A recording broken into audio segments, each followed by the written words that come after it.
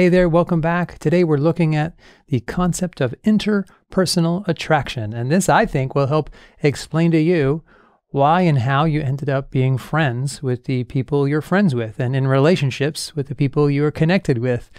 It's a big mystery to a lot of people. How do you make friends? How do you get in relationships? Well, these 4 variables will help explain why. And as usual for this sequence, I'm working out of Beebe and Masterson's book on communicating in small groups. I will put a link to that in the description below. So let's get into it. So there are 4 main variables that determine or predict, if you will, whether or not you will meet people and become friends with those people. In fact, this is what you might describe as like a prediction. So earlier in another video, we talked about the predictive function of theories, and I could predict the people or guess the people that you have become friends with and how you begin to connect with them. It's very likely that you can check most of these 4 boxes. So what I'd like you to do is think of a particular friendship that you can keep in mind as we look at these 4 variables and see how many of them line up. Because at the end of the video, I'm going to ask you to make a comment about that in the description below the video. So the first way that we are attracted to other people, and we'll put this word attraction in quotes because it just means how you gravitate toward certain people. It doesn't have to be romantic attraction, but it could be. And the first variable is similarity. We are connected and feel connected to people who have the similar kinds of attitudes, beliefs, values, and interest in similar activities as we do.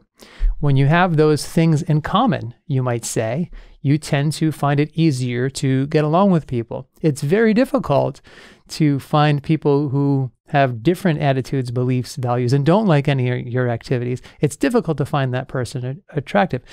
And that idea of common ground and similarity is a huge binding factor in a lot of relationships. It simplifies, almost everything because you tend to see the world and enjoy the world in the same way. So the other side of the coin, though, is complementarity. Some people say opposites attract. And that is true in a limited way. It's much more true that people who are similar attract, but sometimes opposites attract, especially when we see in the other person qualities that we lack, desire, or admire. So this is frequently the case where sometimes in a friendship, one person will be more extroverted and the other will be more introverted. So one person is more talkative, the other person might tend to listen more. That's a complementary arrangement. So it's not the same, it's complementary. You see this in romantic relationships as well. One person might be good with money, the other person wants to be better with money. When I met my wife, believe it or not, she had a list that she prepared years before we ever met, of qualities that she was looking for in another person, in a potential future husband, for example. No pressure on me, but she showed me the list, and many of the things were things that she wanted to share with that person, things in common, but other things on the list were things that she didn't have that she wanted to get better at. Those are the complementary kinds of qualities. The third is proximity, contact, and interaction. The bottom line is that you become friends with and you get attracted to people when you're around them. It's very hard to maintain long-distance relationships and even long-distance friendships when you're not together. Proximity just means close. You have to be in regular contact to create a relationship. And in fact, some people say, well, what about an online relationship?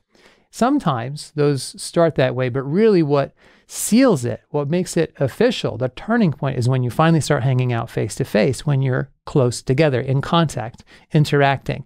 And this is why when you are in class with people, in high school, college, or other places, when you are working alongside people, when you're in some of the same clubs with people, when you're in the same neighborhood or area as people, when you have roommates, those are the people you end up becoming friends with because they're close to you, they're around you, you have daily contact. And through that interaction, you get to know the things you have in common. You might even go through some shared experiences that bind you.